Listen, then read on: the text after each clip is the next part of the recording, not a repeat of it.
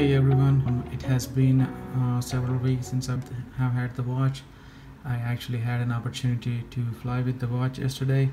I was trying out different settings, especially with regards to recording the flight track with the watch.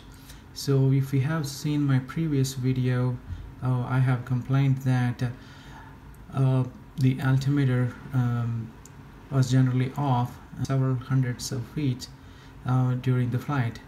So I did a little bit of research. I figured out that there are a couple of things going on with that. One relating to the calibration of the altimeter on the watch.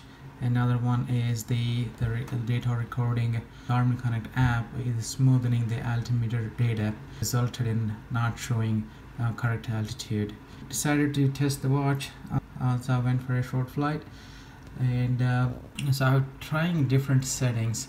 So mainly my settings were I was trying to turn the auto calibration on and off, and also trying to see if there is an issue with the type of recording that's being done on the watch. The altimeter auto calibration, this is something that you can set under settings, sensors and accessories, elevation, under auto calibration. So this is where you can set if you wanted to calibrate continuously or start or turn it off. Before we get into the details of the testing, I just wanted to let you know something. So my watch is currently running a 3.00 software version and 2.2 GPS version and 2.1 sensor hub version. So here is the list of my activities. You can see that I have recorded several flights on the watch. Let's go through each of them to see what it did. For the settings for the first flight was I left the recording on the smart mode and also set continuous calibration on the watch. So let's look at the data. So I'm primarily concerned about the altimeter or altitude data on the watch. Here you can see the altimeter data. When I superimpose ground speed, you can actually see roughly when I took off and roughly when I landed. So the airport elevation is roughly 1000 feet. The watch was set to auto fly mode, so it started capturing my takeoff and started recording roughly around 1090 feet. I have flown up to 4300 feet, but the watch only seemed to show roughly 3900 feet. Land at a different airport, the airport elevation at that field is 1200 feet roughly. So you can see that I landed somewhere around there, so that seems to be consistent. But if you see, when I continue to roll down the runway, you can see the altimeter kept on dropping. I suspect that the issue might be the continuous calibration of the watch. So for the next test, what I did was I selected the auto calibration to calibrate at the beginning of the activity. So here I did a loop around the traffic pattern.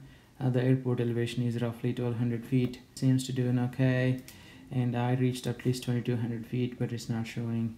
So here when I landed, the altitude seems to be off by 400 feet.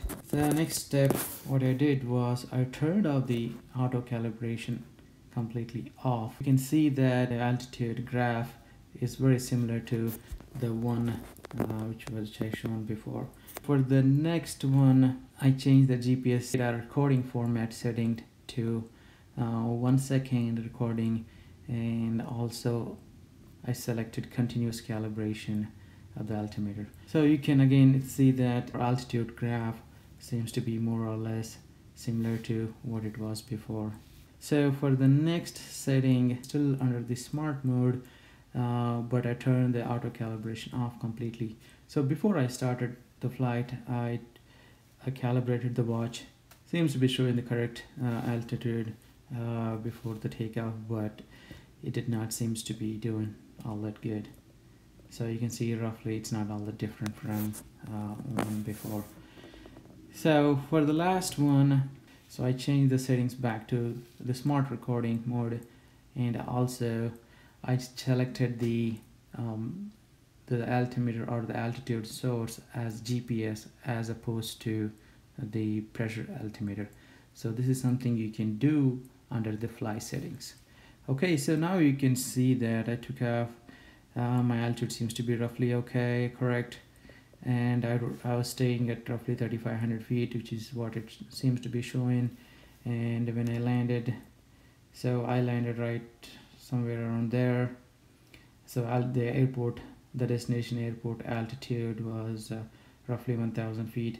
So when I touched down, it's what it seems to be showing, and also altitude seems to be more or less consistent throughout the rest of the taxi.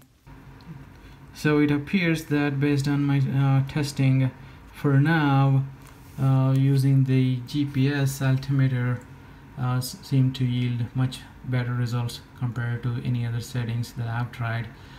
If you have tried different settings and if you get different results, please post that in the comments. So like I said, this is I'm running the software version 3.0. If and when Garmin fixes these issues, I'll hopefully give it a try, and we'll see what happens. And if Garmin, if you are listening, please send us beta software so that we can actually test some of these features before you release the final version for the D2 watch. I know you do that for the Phoenix series and for the Forerunner series and other watches, but for the D2 watch, I am more than happy to test the features. If you have any comments, please let me know.